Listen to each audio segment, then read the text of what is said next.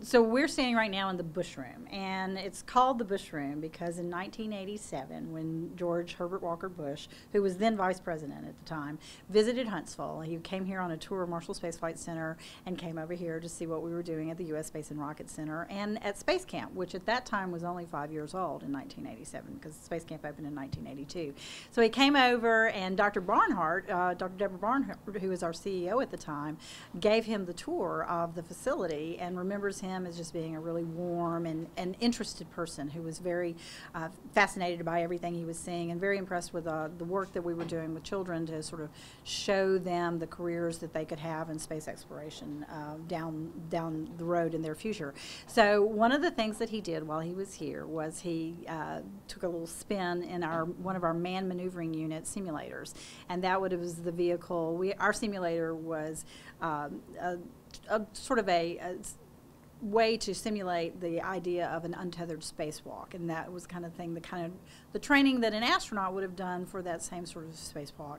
And then it was something we used very actively in the program at the time. We still have MMUs here as part of Space Camp program, but we don't use them as often as we used to because it's something that the program no longer uses. It was part of the Space Shuttle program at the time, and it was used a few times for specific missions during the during spacewalks.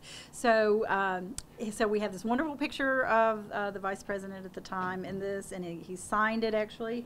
It says, "To the Rocket Center, come fly with me, keep up the great work." And so it was a special visit. We have a lot of VIP visitors here, and we're always honored to have them, but of course someone on the caliber, the level of Vice President Bush, who of course then went on just 2 years later to become president. It was such an honor, and it's such an honor that we still talk about this space that he used at the time. This is where his Secret Service detail set up and where the vice president was sort of contained until he went out for his tour to keep him safe, was in this very room. So we still call it the Bush Room to this day, and we honor his legacy and his great service to our country, his lifelong service to our country, and we of course mourn with the rest of the country at his passing.